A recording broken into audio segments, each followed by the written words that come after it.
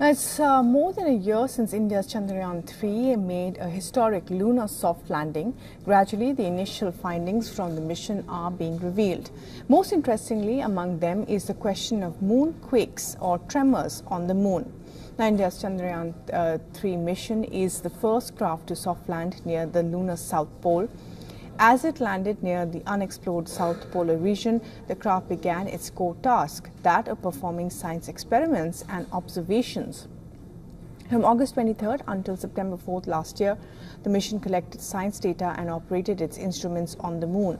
All this data was transmitted back to ISRO. As part of their research efforts, ISRO's teams have been sieving through the data generated from the Chandrayaan-3's experiments and instruments.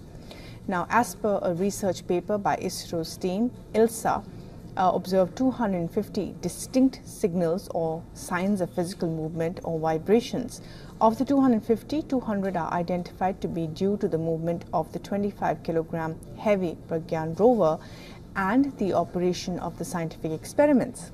However, there is a lot of curiosity over whether the remaining 250 observations could be moonquakes or signs of tremors at the lunar south pole.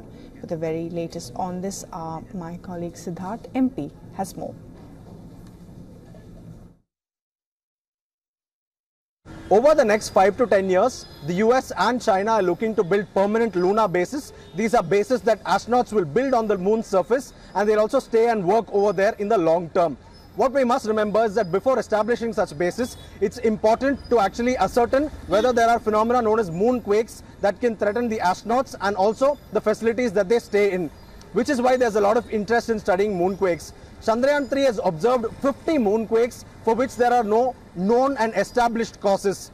So this is actually a very interesting phenomena, and ISRO, based on initial analysis, says that these moonquakes could be caused by micrometeoroidal impacts, which means the lunar rocks and debris, the small ones, when they come and hit the moon surface, they could cause vibrations and small tremors. That could be one possible cause. The other possible cause is, of course, the extreme temperature variations on the moon. Chandrayaan experienced from minus 20 degrees Celsius to plus 60 degrees Celsius.